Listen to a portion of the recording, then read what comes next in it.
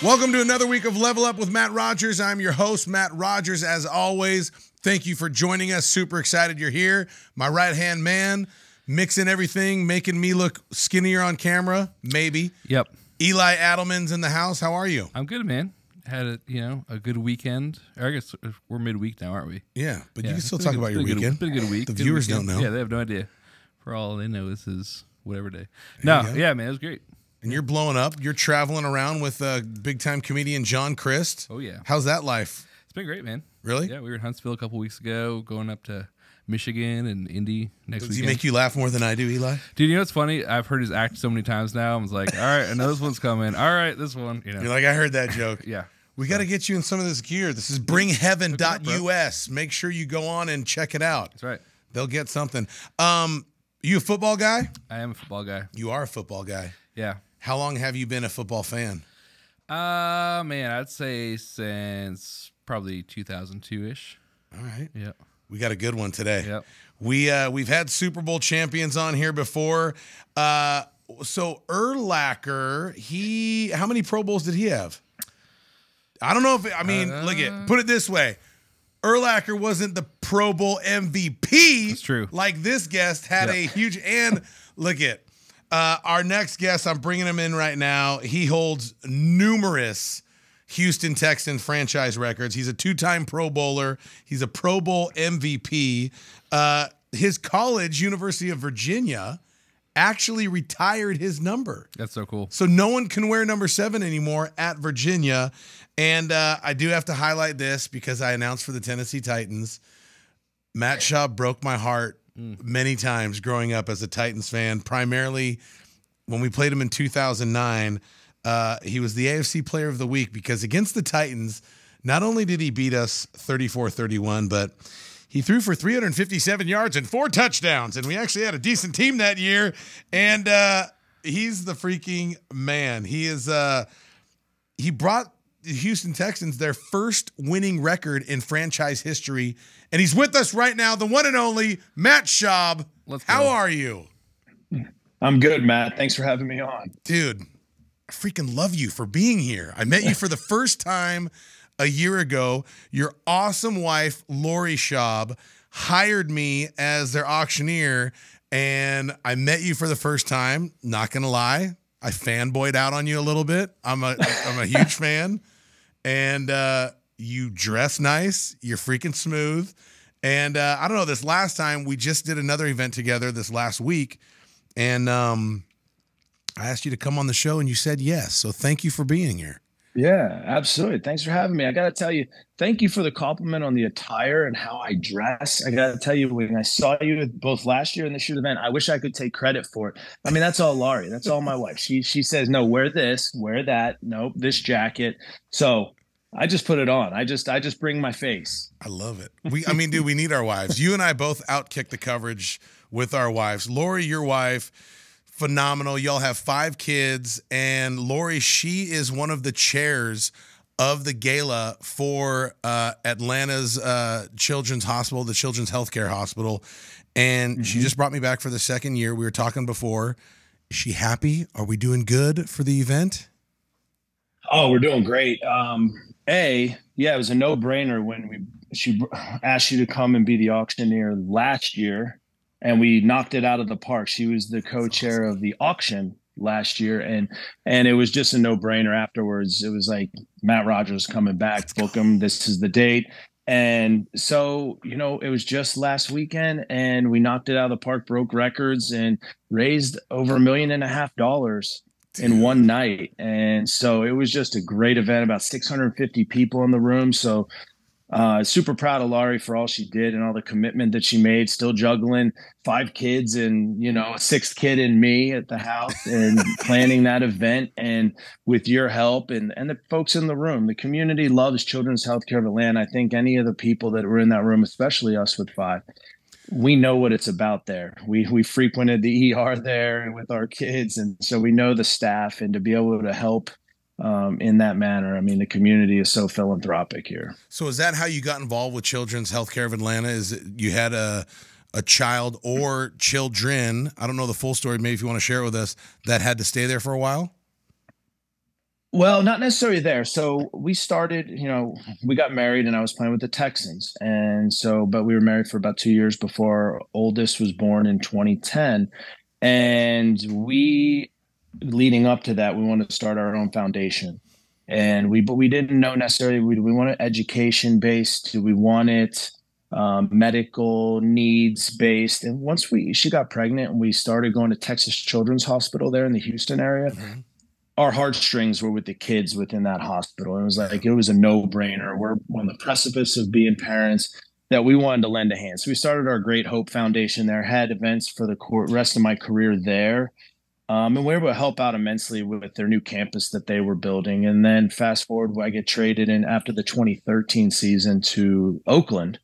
And when my wife was pregnant with our fourth. And we had some complications going on there. We were at one of the medical facilities there. She was on bed rest for about 3 months, and our son was born 3 months premature. And so we had a long stay in the NICU there, and just seeing you don't realize when you're going through it how many people go through similar circumstances, parents and their kids, and the struggles and having kids at home and until you go through it. Right. And once we did, it was just, man, this is where our heart is. And so we moved, we were able to find our way back to the Atlanta area, fortunately, to play and finish my career with the Falcons, and got involved. We already knew about children's healthcare. And so she jumped right into the mix on the committees to help in all the events there. And so it was a natural progression as she became the auction chair and then the co-chair this year for the event. I mean, once you have kids and you see some of the struggles that families and the kids go through with these facilities, Mm-hmm. it's hard not to want to be involved. And your kids now, especially the one that was in the NICU, totally healthy, happy, fine? Oh, he's doing great. Second grade, full of life, full of energy. It's just incredibly grateful for the staff that was at John Muir Medical Center there in Walnut Creek, California. But I mean, yeah, he's doing great. That's awesome. So you've been with the Ravens, Raiders, Texans. You were drafted originally by the Falcons. You really, for me, shined with the Texans. Primarily that 2009 season. You made another Pro Bowl in 2012. Why didn't you stay? Like, why didn't you and Lori build your family in Houston? Why did you go back to Atlanta? Because, I mean, you could have went anywhere, right? Virginia, Atlanta, Oakland, Baltimore. Why did you pick Atlanta? Yeah, so I got drafted in 2004 to the Atlanta Falcons. I backed up Mike Vick for 3 seasons. And Laurie, she grew up in Alabama, went to Auburn. She was working in the city, and we met in my 2006 season, so my third season. And that was then my third year, so I was a restricted free agent. And there was talk. I played a lot in the preseason because Mike Vick, he wasn't playing in the preseason much. So I got a lot of time. I got to show what I could do. And it looked like I was going to be traded, and the Texans came calling, and Gary Kubiak, their head coach. And but I knew as I met Laura, I was like, this is the one. And so we transitioned. We went to Houston. We got married. We had kids. And just the way my career went there, 2013, as it's well documented, it wasn't the best of years playing wise. And so my time in Houston ran out. And the way that ended, we knew, okay, we want to move on. It's time to, I love the city. We met so many great people, still keep in touch with the people in the community and a lot of friends in the Houston area, but it was time to move on. And my folks are here in the Atlanta area, and hers are in Alabama still, so only like 3 hours away. Yeah. So it was a way to be back near family, where we met. We have a lot of friends in the Atlanta area here in the Southeast. So it was a natural progression. And for me to come back and finish my last 5 years with the Falcons, our kids in school, it was just a great way to transition out of the game and, plant our roots. You could tell too, man, like I do a lot of events and, there's a lot of different celebrities and athletes there, but I could tell, like, just based off of the pictures that you guys are taking on stage at the end of the night, right? Like everyone takes pictures, but dude, I can tell those people really love you guys. Like you could tell the Schaub family means something in the Atlanta community.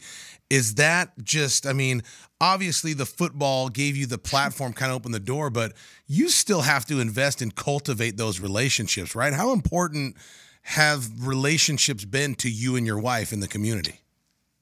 Sure. I mean, a lot of it is from our roots and from our families. I mean, our parents instilled the same values in both Laurie and I at a young age. And when you sit down with both of our parents, they both have that relationship based upbringing and very, faithful and just grounded in truth, in family, and that's why we're up there. I mean, her brothers and their family, and then my sister and her family, they came from Alabama, from Pennsylvania, because they wanted to be there to support Laurie and the event. And so it's just incredible. And for us, with those that are there in the community, what they think of us is what they think of us. You'd have to ask them, but it's a relationship world, and to be able to shake hands, give out hugs, and just thank people, and be a community, because we believe in that. And so it's just important, and it's just the values and what has been instilled in us at a young age by our parents. Talk to me about, like, so obviously you shined in Houston, one of the top quarterbacks. In 2009 you were actually the NFL passing leader, beating out Peyton Manning, Tom Brady, all of them. You passed for the most yards in that 2009 season, of course, won a Pro Bowl. And then, of course, again in 2012, you win another Pro Bowl. Here's my question. One short year later, like you said, you knew that you were going to get cut or traded or something. Dude, emotionally, and I'm thinking for the listeners right now that are battling anything, like yesterday might have been the best day of your life, and today you might have gotten a diagnosis. Yesterday you thought you were in love, and today you found out that that person's leaving. Whatever it is, how do you keep moving forward and adapt when you are on such a high, and then it just seems like in a glimpse you're starting all over, or you're at the bottom? Yeah. To me, it's something that sports somewhat trains you for adversity. But that's in a good sense and a bad sense. You have good things happen to you. You could make a game-winning shot or score a touchdown, throw a touchdown pass with no time left to win a game. But you can also throw 4 pick sixes in 4 straight games, such as I did. So, which is still an NFL record that I'm proud of. But all of those things teach you so much, and they happen to you. But how do you reflect on? What do you learn? How do you grow? And I think that's what sports, ever since I started playing when I was 4 years old, it just starts to, as the longer you play, those things happen to you, and you try to learn how to cope, move on, learn, and develop. And what support structures do you have? What do you have around you to help you through them? Because no one can do it alone when you have certain things thrust upon you that are negative. But it's, how are you going to be better? What positives can you take, and what can you do to prevent a repeat? We always talk about in football, right, like, don't be a repeat offender. Well, that's in life too. Like, if you make a mistake, learn from it, assess what happened, and try to avoid making that same mistake happen again. And for me, it was a very emotional time, very trying in my professional career, because I realized what that time period meant and where it was going and my trajectory in my career. Because a lot of times invested, and that's what a lot of people don't realize, is how much time and effort and energy you put in. They only see what happens on Sunday afternoon. Right. And what it means to my family. I mean, during that time, there was we had 3 kids at the time, and so they have to deal with me coming home, and which there were good days, bad days, but they were always there, and it was always from a loving place. And so that was where I leaned, and that is what helped me get through some of those tough times. So I think it's important to have some sort of support system and structure around you for support and guidance, and in whatever that is. Who was your support system? A lot of it was Laurie, my wife, and then my parents. But to be honest with you, I had a great group of guys that I was teammates with as well, that they were so supportive, because they saw I internalized a lot, but they saw that I was going to be the same guy even when I got benched day in and day out, because I'd been there 7 years. I was a leader on the team, a captain. They needed me to still show up for them and be supportive and help get prepared to play and I did get another chance to go in there. So between my teammates and coaches, some decisions were from the highest up. So I did have support from those guys, and that meant so much because those are my brothers, and we went through a lot together. But I had multiple support systems put in place to help me, and at the same time, I also leaned into probably the most important thing, and that's God and praying, because there was so much that I couldn't control, but he does, and he is the answers, and he's where I leaned, and I leaned on that with my wife, and that's something that was very important to us, just in our everyday life, but especially during some of those tough times. Why is God important in prayer, and how do you know it's real? It's just something from the beginning, from when I would go to church as a young kid and in Sunday school, just learning and learning how to pray, what it means, reading scripture, learning more about God and the Bible and the truth and the word. And in my talks with other friends and other people that are on their walks, similar to me, I think that that's just important conversations to have. And that's where I just knew that, that is something to be grounded in. Things change all around you. Right. Your life, your journey, your job, family, whatever. Life, there's ebbs and flows.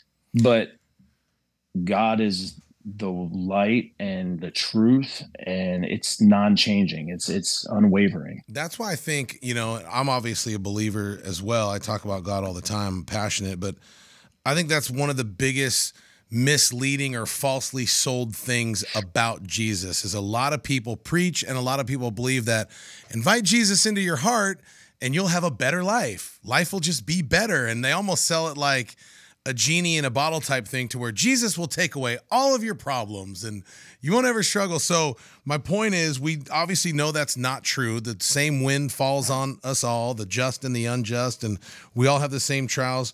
When you're going through that, how do you run towards God instead of getting mad at God and running away from God? Just knowing that he's in control.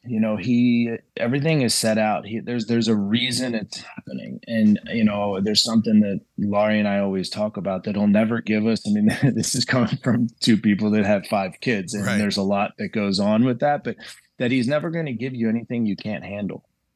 And, he bestowed good, bad, everything in between. And that's to anyone. That's to everyone, because we're all made in the image of God. And so, but he never gives you something you can't handle. But what you do with that and your perspective and how you handle that, there's choices. That's why we're all imperfect beings, and we have free will, and you make choices and you make decisions, and you have to live with the outcomes of those decisions and those consequences. But then understanding, like, okay, there's always evaluation. You got to evaluate yourself, because you have to be critical of yourself, and that's in football, in life, in your job, as a parent. But he's the truth, and the word is the truth. And so that's leaning in on that, and always looking in the mirror first was always crucial, because it's like, okay, I can handle this, but should I handle it? And what decision is best, in this instance, whatever it is. Yeah. And I mean, one of my favorite verses is Jeremiah 29:11. I know the plans I have for you, declares the Lord, plans to prosper you and not to harm you. So when I'm not prospering and I'm in danger and in harm, those are the promises I hold on to. And like Matt was saying, why getting in the word is so important, because when your life is not matching up with the promises of God, you lean harder on the promises of God because they can't fail. So he doesn't say you'll never have trials. He just tells you you'll overcome it through him. And that's why, man, I love talking to people like you that have been at the peak. And because I've never met anyone that has gotten to the top without going through some struggles, right? Tell me about, because you said you had your support system, your crew. How do you find your crew? Because like when you're an NFL quarterback, you're a top NFL quarterback, you're a 2-time Pro Bowler, you're setting franchise records, you're going to attract a lot of people that want something from you. Like, I bet you there was a point in your life, I mean, maybe it's now at an all-time high, who knows, to where people are around you because they want something from you, whether it's the cameo or whether it's, you know, they want you to invest in their opportunity, or they just want the cool factor of being around you because you're a freaking awesome dresser. I don't know, but how do you surround yourself with the right people and kind of smell out like these people are just around me because they want something from me versus like, nah, dude, these are lifers. Like I could hitch my trailer to this person. Yeah, I think first it goes back to my morals and my values and my upbringing. You know, I credit my parents for that. But really, I mean, it's something that coming into the NFL, that's something that I learned early on. Even going back to college, is the art of saying no and being comfortable saying no. Because I think a lot of guys have trouble with that, right? Especially when there's an entourage, or there's all these things that pull at you. But I think it's also, I do have an ability of reading people and finding and seeing through, or what is the intent here? What is someone's intentions when they're asking me to do something or be a part of a business deal or, right, you know, come to some event or whatever the case is. But that's just something, when I made my transition to the NFL, I made it a point to surround myself with, whether it's a financial advisor, an agent, lawyers, you know. I mean, I've got a wonderful wife now who has the best radar for people. I mean, she can, you know, smell it from a mile away, you know, bad intentions or anything like that. So I think it's just over time, something that, I've just learned how to be able to smell that stuff out, and just my groundedness, I guess, you know, that I could say that I have, that I don't get caught, and I don't get caught up in some of that stuff. I'm not a night owl. I don't go out. That's never been me. And so, especially now with 5 kids, and I'm usually tired. Usually by 9 o'clock, I'm tired as all get out. But I just think that I have a good radar for people, and that's just an innate quality. Discerning wife, man, so important. There's a reason why the Bible calls wisdom a she. Write that down, guys. There's a reason why Bible calls wisdom a she. So this is kind of a personal question, but I want to ask you it. Top quarterback in the NFL. A lot of people want something from you. Everybody wants to give you something. You're traveling, you're on the road. Because people ask me this all the time, like especially during, you know, event season. I'm on the road a lot. And if I found my identity through what I do on the stage and helping people raise money, like, you know, you can come off the stage and, you know, people in the room aren't ugly and they've been drinking a lot and they're, you know, they all want to give you something, this and that. Oh, you're the best. And if that was my driving force, and if I didn't have a secure relationship with my wife, I might stumble like so many men have. You and Lori, 5 kids, been married all throughout your NFL career. How did you stay faithful to your wife, and how was that versus some people that may not have? What kept you grounded so that you weren't another statistic? Well, I think it's my faith, number one, first and foremost, but also she's my best friend. You know, all that she's gone through with me along my side through my career. You know, we're coming up in a week and a half on our 15th anniversary. And I know we talk about that. Does it feel like it? I'm like, well, when I sit back and I think about 5 kids, 5 or 6 moves, I'm like, you know, we've been through some stuff. But you know, that whole notion, that whole thought, I mean, it was never even a glimmer in my eye. I mean, I'm married, you know, the most incredible person, beautiful inside and out. So smart, keeps me grounded, Right. and is the most wonderful mother. So, I mean, it hasn't been hard for me. It's not even a thought, a question whatsoever. But that's just, I mean, that's my personal situation. So y'all have been through some ups and downs. What can you say that you can share with us was hands down the hardest time of your life, and did you want to quit? Did I want to quit? Anything, Like anything? Quit life, take your life, quit the marriage, No. quit football, anything. Did you want to quit? Well, no, I've never wanted to do anything with my life, with my marriage. I mean, the year that we were in Oakland was trying because of how it ended in Houston. My career, I was going to be the bridge quarterback there to the next guy, all off season. And then the week of week one, it gets put on me that they decided to start the rookie Derek Carr. Great kid, still talk to him to this day. So that rug being pulled out from under me was tough to deal with professionally with what I had just gone through in Houston, while my wife had just the week prior got put on bed rest in the hospital, pregnant with our fourth child. We're in California. Our parents are in Atlanta and Alabama, pretty far away. So fortunately, they were both retired at the time. So they could come and help with our other three while my wife was in the hospital 20 minutes away and I had to go to football. And, she was there a month. And then, unexpectedly, I'm in New England on the road, getting ready for a game. And I get the call that she had to be rushed into the OR to, have a emergency C-section for our son. This was all and I got on the plane. The team knew what I was going through, and I flew back so I could be there with her. And it was a very difficult season. Half the time I slept on the hospital kind of fold out couch, and got up still at 5 a.m. to go to football, and then came right back dealing with the Bay Area traffic, and all the emotions going on off the field. It was hard. It puts football in perspective. It puts the game in perspective when those things are going on. And, some of the things did mean life or death, it was close, moments away that, whether it was my wife or my son, things could have been different. And it definitely put football in perspective. And can I say that I was 150% all in on football every day? I'd be lying if I said yes. I mean, there were days where it was just like I was going through those motions, and that's hard because it's something, the discipline and the work ethic and football has been my life, but this is life.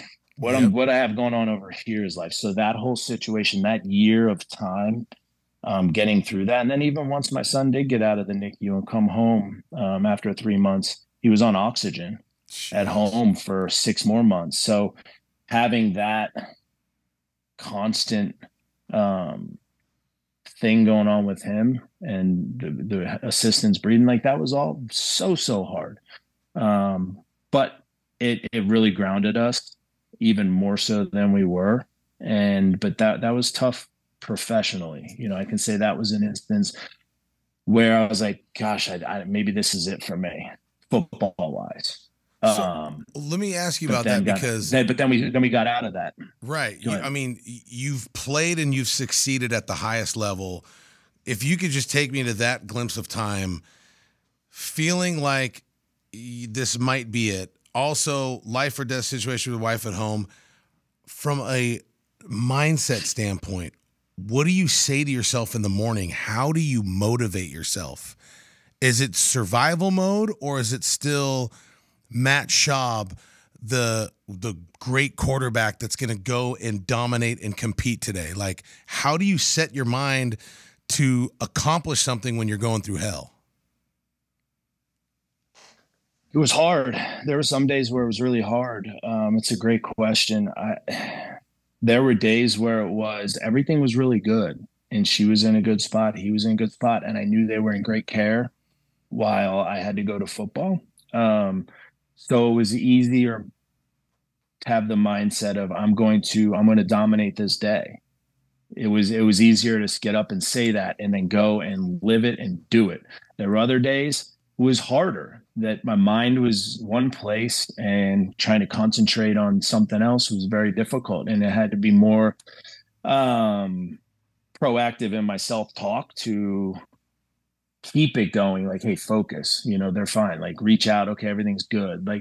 The trust in, especially when they were in the medical, in the hospital, in the medical facility, knowing that they had great care around them, that was comforting. Once they got released and were at home, hey, there might be some complication. There might be things that happen, I don't know. And anytime there was a phone call or a text message, it's what's going on? But fortunately at football during that time with the Raiders, I had great teammates. I did have coaches that, while I've only been there, not even a year yet, they were very supportive. They understood what I had going on off the field. So that helped. But there were some mornings, like you asked, like it was a challenge to roll out of bed and say, all right, let's go.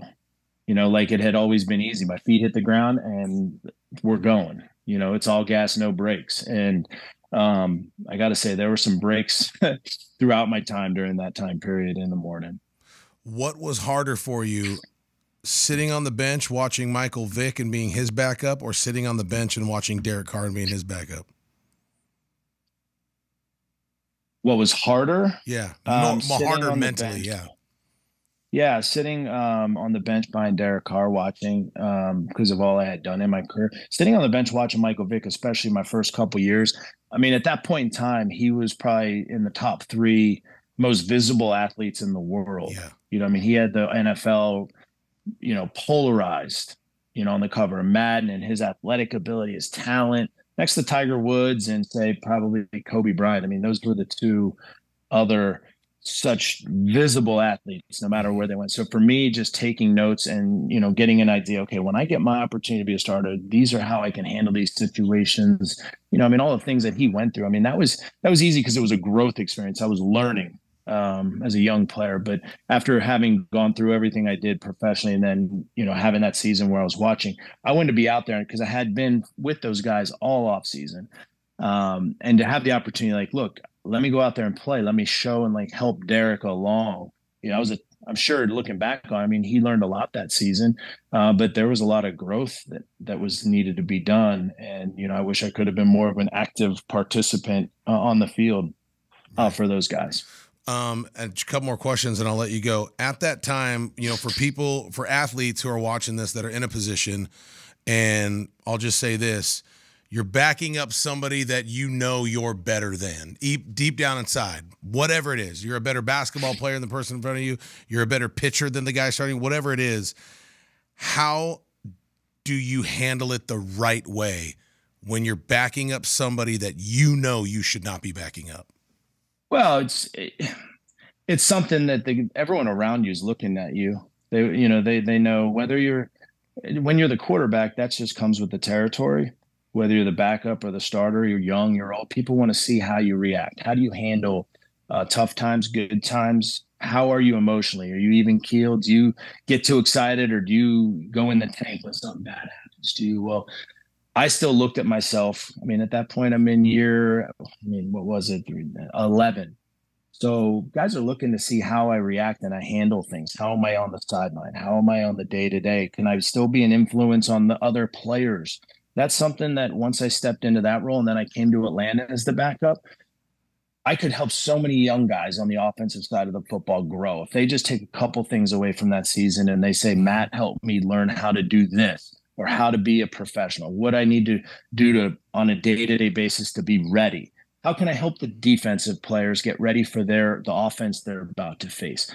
If I can just focus on the things of how I can impact others and I can help them be better, that's all the credit I need. I mean, I don't even need that credit. I just need to see it and hope it comes to fruition. There's so many ways you can be impactful and not focus on the tough thing that's right in front of you at your position.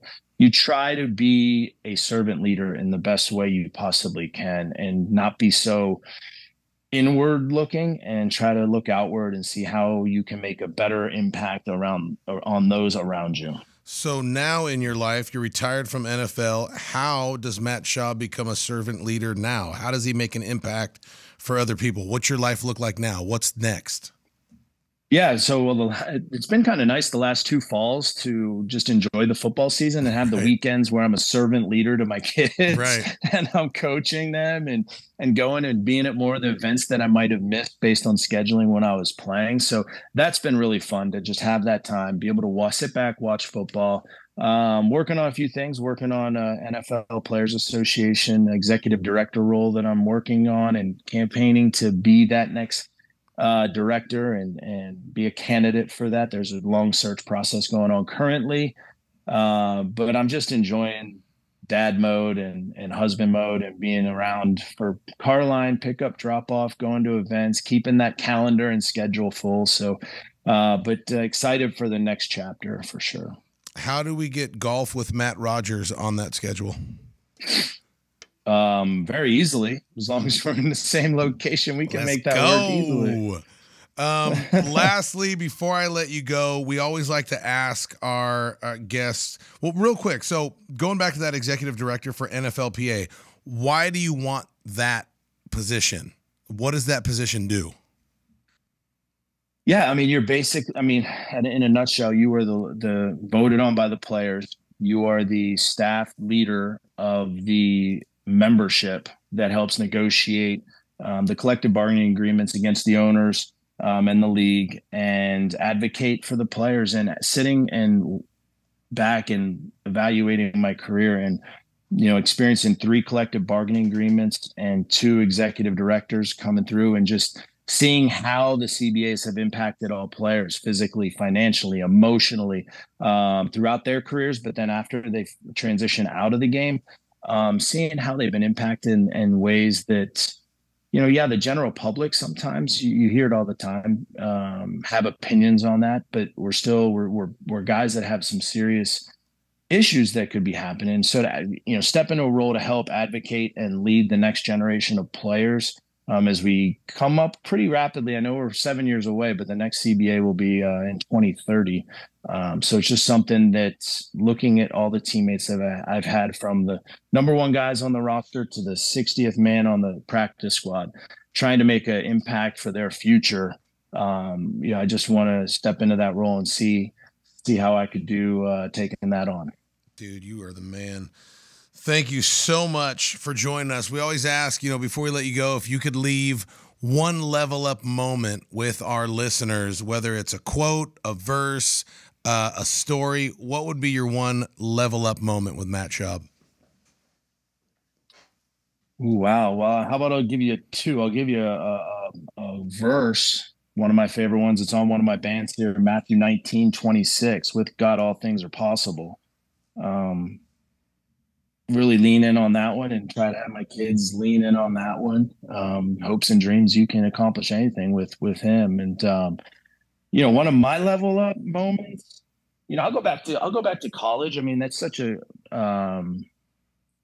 learning experience for most. You're going from boys to men, and you're doing it in the context of Division I football. You learn a lot about yourself. And we try to make this a little bit shorter of a story, but going into my my junior year, we had a lot of expectations and a lot of thoughts. And it was my senior year. Was it? I don't even remember what year. It was my junior. There were a lot of expectations on our team, and I got benched in our first game. And then it come to find out I wasn't going to start at Florida State the next week, and I was stretching before going out to the practice field that next week when I found out. And our head coach at the time, Al Groh, who was a great coach, great man, still talk to him to this day. He saw me, and he just was walking down the steps, and he said, how are you feeling? And I said, feel great, coach. Next time you put me in, you're not going to take me out. And you could tell he was kind of like, I wasn't expecting you to say that. And sure enough, halfway through the game the next week, we weren't doing so good, and he put me back in, and we made a valiant comeback. We fell short, but never came back out of the game, and went on to, win ACC Player of the Year. We won 9 games that season, and he won Coach of the Year. But it started off so shaky. I mean, that taught me a lot about what I could go through on the football field, and taught me, hey, this outlook, this perspective. While it doesn't solve every situation, it did for me in this instance, and it was a mindset that I tried to continue to carry on throughout the rest of my career in the NFL and my life. I love it, man. You are the man. Thank you so much. We got our speed 5 questions. You got to answer these 5 questions as fast as you can without thinking before we let you go. All right. Let's see if he answers them or if he avoids some of them, because he has no idea what's coming at him. Here we go. Like one word answers, or what are we doing? Pretty much one word answers. All right. All right. So as fast as you can, if you were never a football player, what would you have been? Baseball. Who's better, Tom Brady or Peyton Manning? Tom Brady. Is the NFL rigged? No. Who's the best NFL coach of all time? Bill Belichick. Could you start in an NFL game right now? Patrick Mahomes. No. Could you, if they called you right now? now? Oh, could I? I thought you said, who would I? Could I right now? I'd give you a game. Yeah. Absolutely. The competitor never leaves. Matt Schaub, you are the man. Thank you so much. Which offensive line do I get? Which offensive line would you pick? Who's the best offensive line in the NFL right now? Oh, Philly's good. Philly's offensive line's really good. Yeah. Really? Yeah, they're solid. Absolutely. Who's your best friend on the team? Is it your center, your tackle, your receiver? I cannot go against any one of the 5 guys up front. I can't pick just one. I got you. Dwayne Brown, my left tackle all those years in Houston, was my guy. That's awesome. Chris Myers, my center, was my guy. I had Wade Smith at left guard. I had Eric Winston at right tackle. I had other guys. I mean, they're all important because if you can't step up in the pocket because it's not secure up front, that's a problem. If you have short edges around the outside, it needs to be nice. There needs to be somewhere to step up and somewhere to move. So I'm not going to pick one of those guys. Who's your favorite? I'll tell you who was my favorite one. Andre Johnson. I mean, come on now. He's the freaking man. All those games you had to watch us come up there and pick y'all apart. Dude, well, the good news is I had both of you on my fantasy team in 09 and I won the championship. What? I felt like a hypocrite, but I won money. Who's your favorite charity auctioneer of all time? Matt Rogers. Let's go!